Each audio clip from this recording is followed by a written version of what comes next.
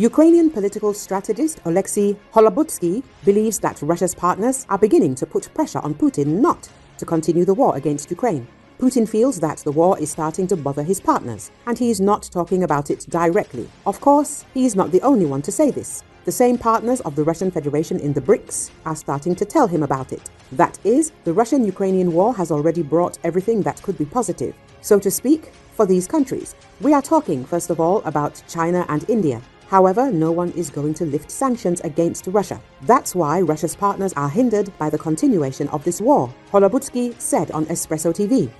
The political strategist is convinced that Western countries will continue to put pressure on China and India that support Russia in its war against Ukraine. Of course, the West will continue to demand that China and India take sides in this war, because this war has already become a problem for globalization and international trade, he said. But the United States has imposed sanctions on 2 China-based drone suppliers and their alleged Russian partners, the first time it has penalized Chinese companies for supplying complete weapon systems to Russia for its war in Ukraine. Washington has long accused China of supporting Russia's war effort by supplying dual-use goods and components that could be used in the manufacture of weapons, which Beijing denies. But in an announcement Thursday, the US Treasury Department accused the Chinese firms of direct involvement in arms supplies to Moscow.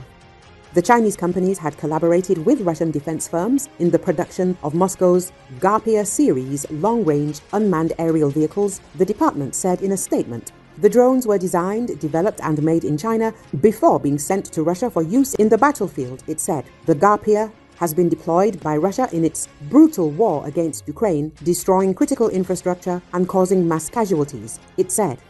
While the United States previously imposed sanctions on Chinese entities providing critical inputs to Russia's military-industrial base, these are the first US sanctions imposed on Chinese entities directly developing and producing complete weapon systems in participation with Russian firms. The Chinese embassy in Washington denied the latest accusations and said China was handling the export of military products responsibly.